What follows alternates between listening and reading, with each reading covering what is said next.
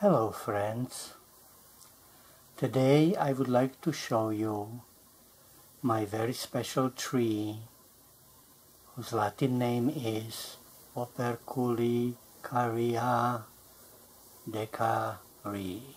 Perhaps I'm pronouncing it correctly, I don't know.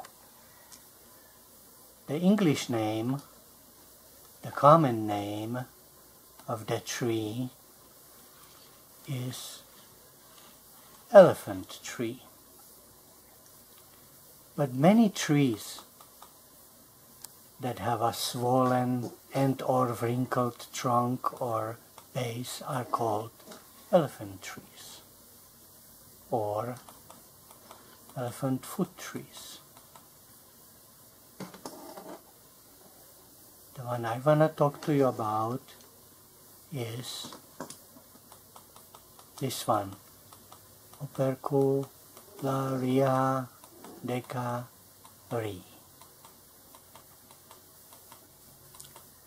First time I met this tree when we got a tour of private botanical garden, an arboretum really. Arboretum means botanical garden of perennial, of trees.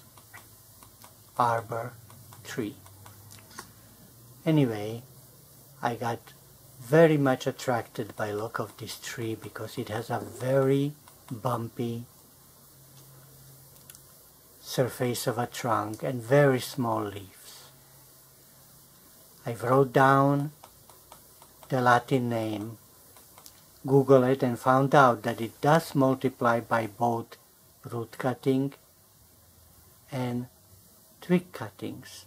So I went back there, asked the people if I can get a cutting, but they didn't want to disturb the natural growth of this tree. And so I ordered the seeds from Amazon.com. I paid for 10 seeds and got 11. But only one sprouted. The instructions said, soak it first. I soak it and it showed up to be berries. Not seeds, but berries, each berry having one seed. And when I was Googling information about this tree, it said that it has a female flowers on separate trees than male flowers. So if you want to have seedlings, you need 2 trees, each one of different gender. Oh well. I have only one tree. You can find this tree often on the internet on a list of succulents, but it does not look like a succulent. But it does have succulent roots. Today, the tree is 1 year and 1 month old from seed, and I transplanted. Take a look. Here is my little tree, and look, it's already getting bumpy trunk. It's gonna be beautiful little bonsai, I think. And inside of the little pod was twisted very thick root, and the branch was few inches longer. So I cut 2 parts of that very thick root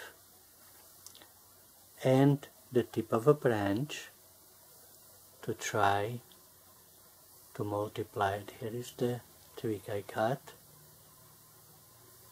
And here are the 2 roots. And as the Wikipedia says, it's supposed to shoot the twigs. I'll see if it will or if it wouldn't. If it will, voila! I'll have a 1, 2, 3, 4 plants. And so I can plant some in a ground or in a large pot to try to grow it faster while still maintaining my original little bonsai that was growing in this perlite, but now I gave it more real growing medium.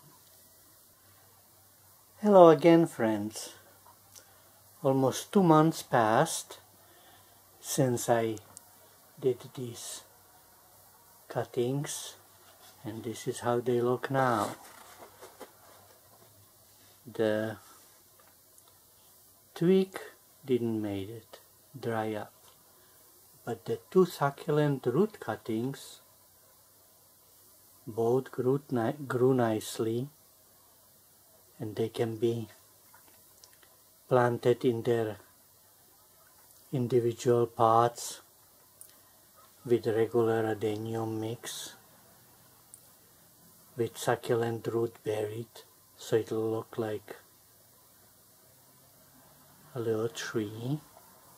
And the little tree from which I did the cuttings regrew.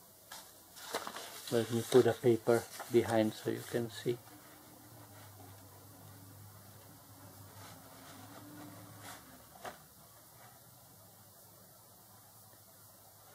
In a year or 2 I can make another 2 root cuttings probably from it. And one of these I'm hoping to plant in a ground or in a large pot to have a bigger specimen.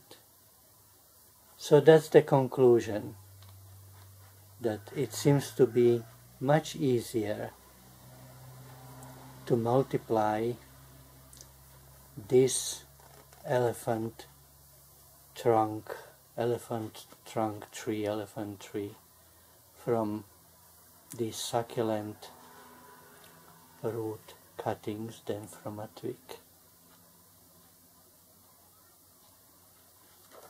And that's all for now, boys and girls.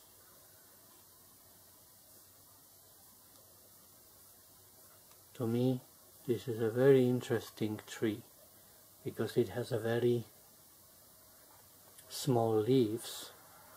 It's quite suitable for bonsai, and also because of its bumpy trunk.